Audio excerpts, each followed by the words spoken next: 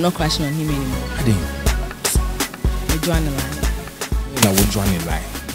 There's nothing. I mean, crashes don't last. It's gone. So it's gone. Why are you asking me? Okay. You tell us. Yes. We did the meetup exhibition. We did 2 of that, and we did 2 open mic nights. So the meetup was basically for entrepreneurs or corporate people. The lines were corny. Like they were corny. So.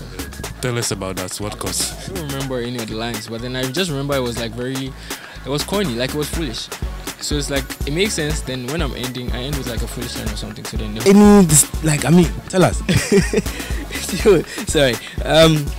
Well, I just don't. When I look at my page, I don't just do any kind of photography. No, all my concepts are. Sorry, should I say they are all conceptual?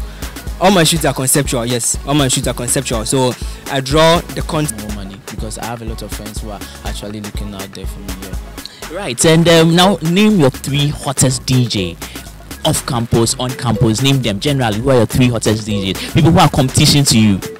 People you feel they are better than you. Okay, so I feel for me I don't have any competition because the only competition I have is myself, to better myself.